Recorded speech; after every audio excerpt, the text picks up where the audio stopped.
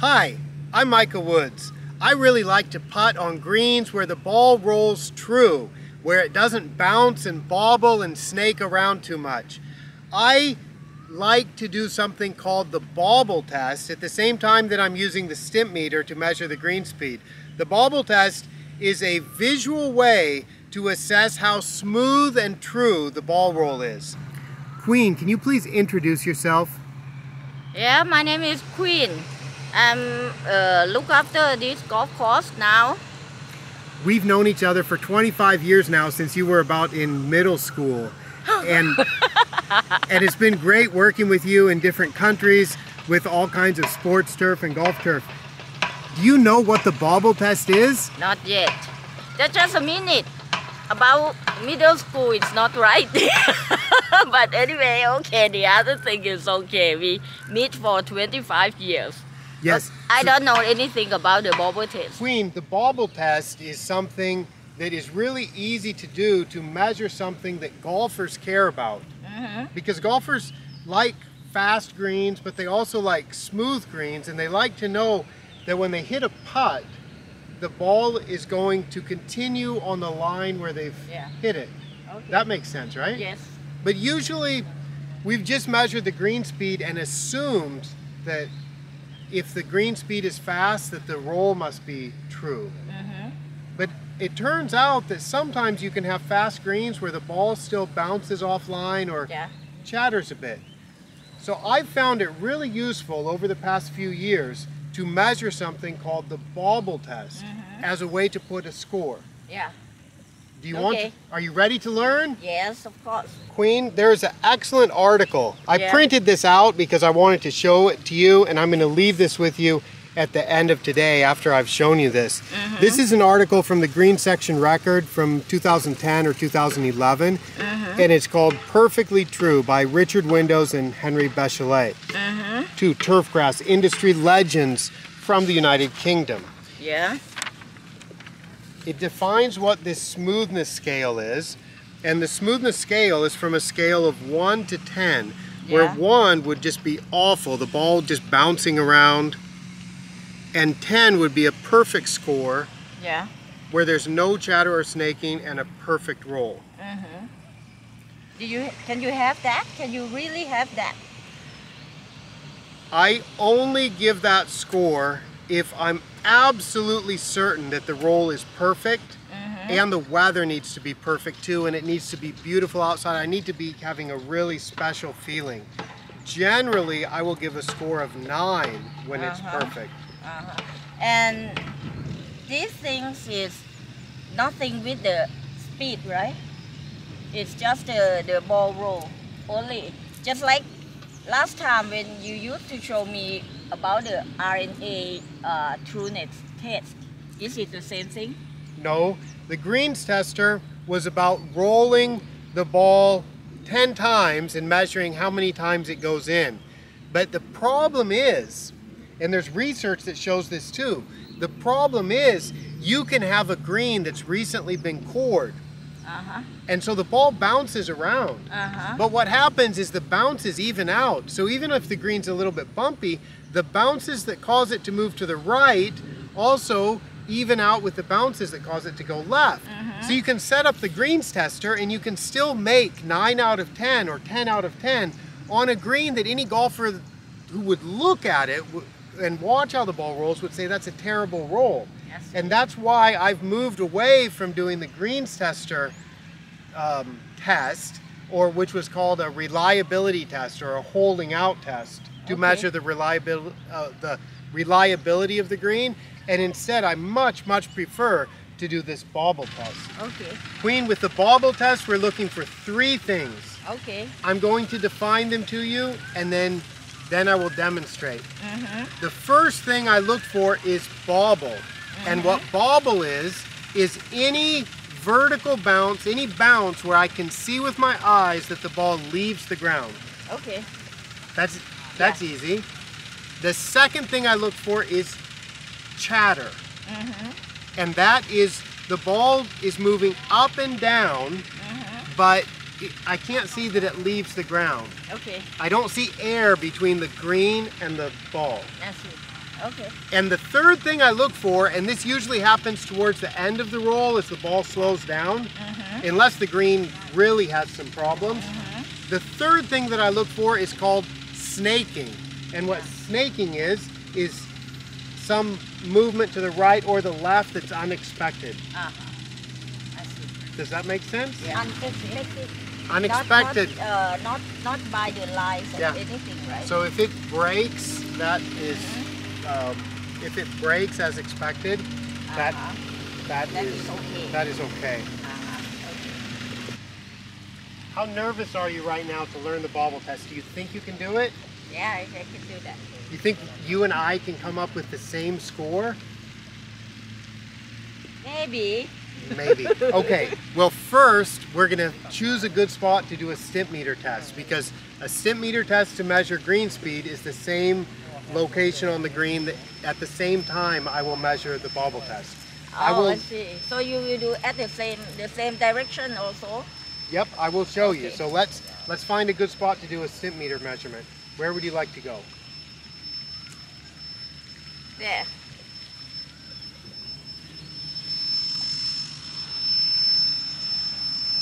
Like right here? Here to here? It's okay? Yeah. All right. Let me roll these the first time, and I want you to watch how the ball rolls. Okay. Now, as you know, when the ball comes off the stimp meter, it always bounces a little bit. I will show in slow motion what that looks like, and I definitely don't count that as bobble. It's after the ball has settled down and starts rolling, which is going to be after it bounces here and then it starts rolling. That's what I'm looking at. So I'm going to look for bobble, I'm going to look for chatter, and I'm going to look for snaking.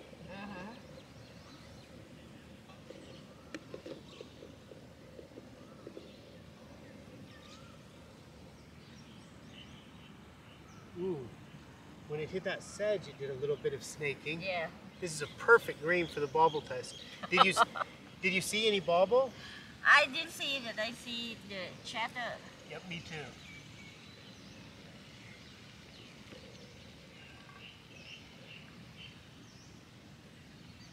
So that's pretty good. That would be an 8.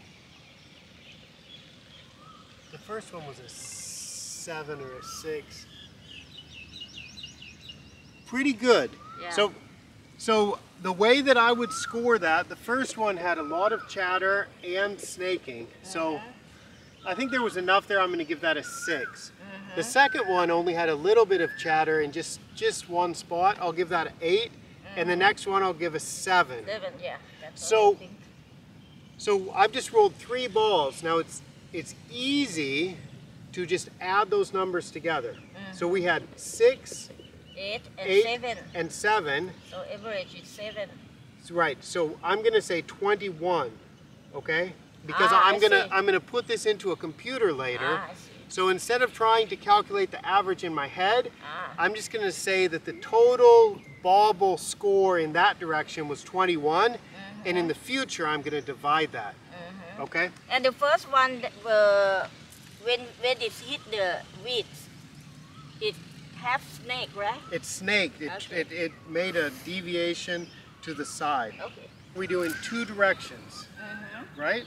So now we're going to do 3 more rolls, and we're especially if there's grain, if it's like into the grain and down grain, you'll see that going down grain, the bobble test score is really good. And then going back into the grain, there's a lot of chatter and much more snaking if there's grain on a green. And you can definitely notice these kind of things. So, but wait a second, before you do it, before you do it, I want to talk about these scales just a little bit. Okay. So if we see 6, 6 could have a single bobble event, it could have quite a bit of chatter, and it could have some snaking. Okay? And 8 is going to be mostly smooth, with single isolated chatter events and minimal snaking. So for me, if you only have a single chatter event or a single snaking event, it could be an 8. If you've got chatter and snaking, it's going to be 7 or below. And once you get a bobble, even a single bobble, it's going to be 6. Now, when you get multiple bobbles, multiple bounces, it will be 5 or 4 or 3. But for me, that's unacceptable. I don't worry so much about the differentiation. What you'll find is most putting greens in this part of the world, at least, are going to be 6 or above. Maybe the worst ones would be 5. So when you're doing this, just think about how much of the roll is a smooth roll, how many times does it snake, how many times does it bobble, how many times do you see chatter.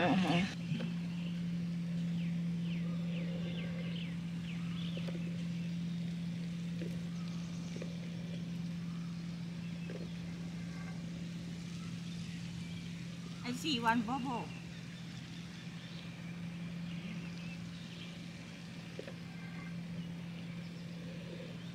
The second one, I see one bubble. Okay, so what scores do you want to give there? The first one is 7. The third one also 7. The middle one 6. Okay, so that adds to 20, right? Yeah. So what we've got now, and I agree with you, I might have gone 7, 7, 7. You've gone 7, 6, 7. But even on the very first time doing this, it's not that difficult because everybody that works in this business knows what a bobble looks like. Once you tell them what it is, what I want to call a bobble, you know what it is. Chatter, you know what it is and your eyes can see it. And snaking, you know what it is. There wasn't much snaking there. It was just chatter, maybe one bobble. So we had 21 in this direction. We had 20 in that direction. So we would write down the score of 41 or 20, 21, divide by 6, and that's going to be something like 6.8 or 6.9 for this particular place. Now, at the same time, we've just measured the stimp meter. It didn't require any more time than the stimp meter measurement does. It just requires more concentration because we have to look at each ball and just remember 3 numbers. 7, 6, 7, or 7, 8, 6, something like that. I'm not going to calculate the stimp meter, but it's something about 9 feet, a little bit less than 9 feet. But this is about the Bobble Test, so I'm not worried about what the exact stimp meter was. Do you have any questions? Yeah. Normally, I mean that if the surface is not that smooth, right? And you have a lot of scatter or you have a lot of bubble, it will lower the ball speed anyway, right? Usually. Right, so anyway, it have the relative between this one and the stimp meter also. Yeah, there is, but it's not a perfect relationship. In fact, I've been aware of this test for more than a decade. This article is from more than 10 years ago, and I read it and I thought it's too much trouble, and I don't need to do that because I trusted that when I was using the stimp meter that the ball would only roll far and get a fast stimp meter speed if the green was smooth and true. I thought that. And so I said, I don't want to go to the trouble of doing this because for a lot of things, I never want to go to the trouble of doing it until at a course in Thailand about 3 or 4 years ago, I was measuring the green speed almost 11. And it was on a Tifigo Bermuda grass green, and the green speed was almost 11, and everybody was pleased with the green speed.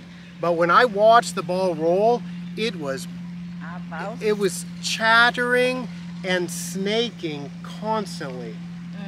And I thought there's something missing here. The superintendent and the maintenance staff and whoever's deciding how to maintain these greens are doing it to achieve the speed, and they're checking off that they've achieved the speed that they want, but somewhere there was a breakdown because somebody wasn't looking at how the ball was rolling. And I talked to the pro, and he said he couldn't quite put a description to it, but he just felt that there was something wrong with the greens. They weren't as good as they used to be. And that's when I decided, you know, if we would just measure the Bobble Test together with this and encourage people to measure the Bobble Test too, then we could really assess what the smoothness and trueness are. So this means that if you get the good ball speed but not true, it's even worse than the low speed and the true, right? I think so. As a golfer, I would much rather putt on true greens. I would much rather putt on true greens and know that if I just hit it the right pace, the ball will go in. Yeah. Instead of on fast greens where what happens is unpredictable. Because if it's fast and it's snake a little bit, it can go anywhere. Yeah. Right? Yeah, that gets in your head. Yeah. It gets in your head. That's like Hoa Annua greens in California or in the western United States in the springtime, and there's afternoon seed heads come up, and it gets in golfers' heads that, and sometimes those greens can get a little bit soft with footprints. So by the end of the day, the ball can snake a little bit, and golfers struggle with it because they don't trust that the ball will roll well, and they start making excuses. So I just think for all the work that's done on putting greens, for all of the hand mowing and the careful top dressing and the care with fixing ball marks and pulling out weeds and just doing everything, we might as well measure not only the speed but the trueness. Yes. Okay, I got it. Thank you.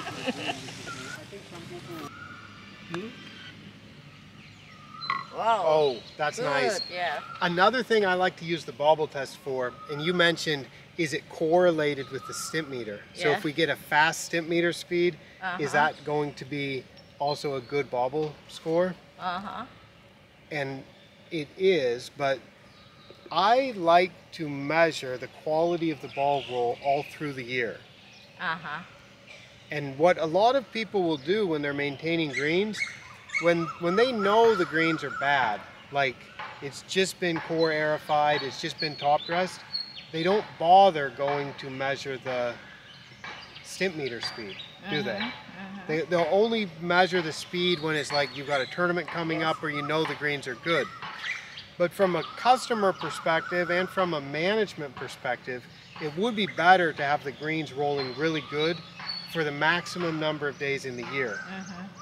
And so what you can do is when you do have to do these type of disruptive maintenance practices like coring or sand top dressing or grade in or something, anything that would mess up the greens, you can measure the Bobble Test and you can measure how many days before it's come back. Before it comes back. And that is a way to find out maybe if you put a little bit of extra fertilizer, or maybe if you use a different tine size, or maybe if you put the sand top dressing first and then you do a solid tine instead of coring. The different ways that you can do this, the different ways of brushing in the sand or blowing in the sand or no sand at all. All of these things, it's an opportunity to make it better the next time. And that's where I think the stimp meter, who cares what the stimp meter speed is when the greens are covered in sand? But if you measure the Bobble Test score, you can start to say, wow, when we did that, we messed up the greens. The greens were perfect. And then we did this work and they were messed up for 21 days. And then you can say, okay, next time, what can we do differently so that the greens can be rolling through in a shorter time. Oh, that one had a snake. And I saw a bobble right there too. Queen, this is the greens tester. And about 10 years ago, Yeah. maybe 13 years ago, something like that. I was even making videos about this, and I thought this was the best thing possible because it measures the result of what we're really trying to do with golf, which is get the ball in the hole.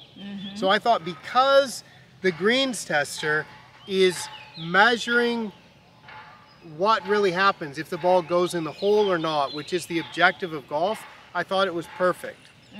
But what I started noticing is when we set this up to do the test on greens like this one that we could say are not a perfect roll. Because when I hit the putts there, we saw snaking, we saw chatter, we saw bobble. And so as a golfer, when we look at it, we would say the greens are not perfect. But the problem is I started noticing 10 years ago when I was doing the greens tester, the holing out test with the greens tester, that we could set this up and it would still make 9 or 10 out of 10 on greens that weren't perfect. Because when you have snaking, it evens out. When you have chatter, it doesn't knock it offline. So let me show you how this works. We'll try to get it so it's set up so the ball will go in.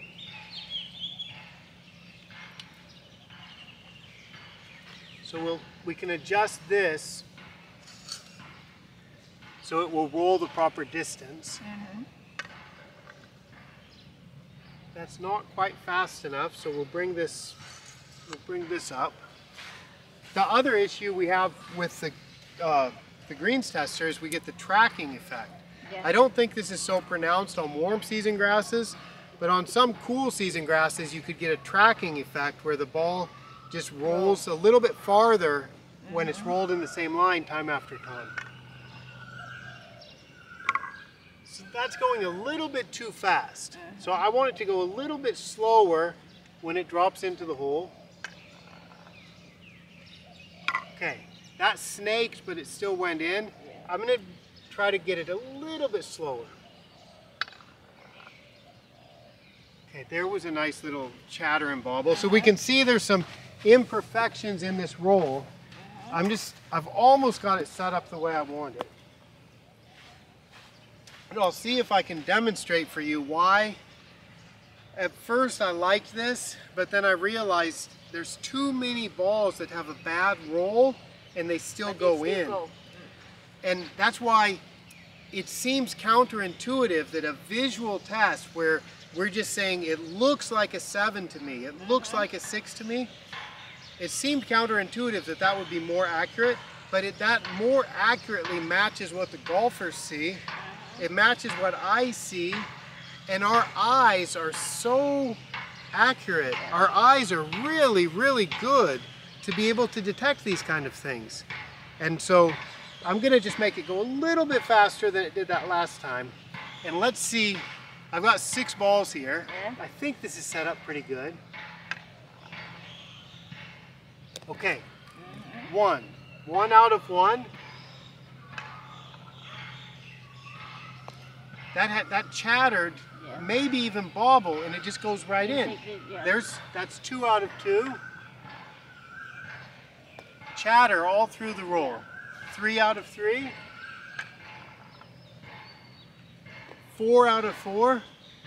So I don't know if you guys can see this on the video, but what we're looking at is the ball just keeps going in the hole, but if we look at how it's rolling across the surface, we would say there's a flaw in it. And that's why I found that I prefer the Bobble Test. Now some people will say, what about, there's a, the SCRI had something that they called the trueness meter, I think, which was a complicated device that you push across the green. And there's the perimeter, which is a really cool device that puts a iPhone into a buggy, and then that goes across the surface, or a cart. I mean, it's, I don't know, it puts in a tray with wheels and it goes across the surface. And people love those kind of things because it puts a quantitative number to it instead of letting our eyes decide.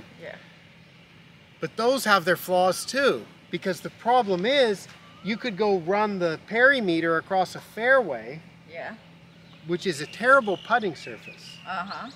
But it's still... because it's so soft, the ball doesn't chatter so much, and it doesn't snake so much because it's rolling through soft grass.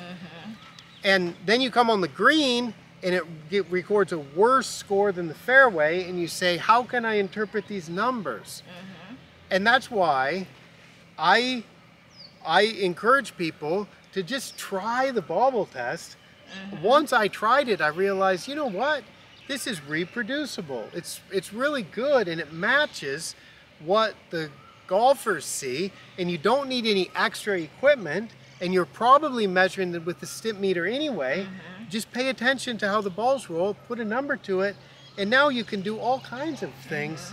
And you can even if the greens aren't at the speed that you might like, if the ball's rolling true, you can say, look, we've got a perfect roll. What more do you want? Yeah. And I really like the idea of when we do have to disrupt the surface by cultivation, by scarification, or sand top dressing, we can measure the duration and the intensity of the disruption. I see. Did I persuade you? Yes. Of course. All right. Just like this green, we just top dress, right? And we can see it easily how it's disrupt with that. There, we missed one. See, if the wind changes, another thing with the greens tester is when the wind changes after you've got it set up, that will also change whether it goes in or not. But with our eyes, we're just assessing the quality of the roll. All right, Queen, it has been so great to teach you about how to do the Bobble Test. I hope we can do this again sometime. Yeah, thank you very much. I learned a lot. Thank you. Thank you. Bye.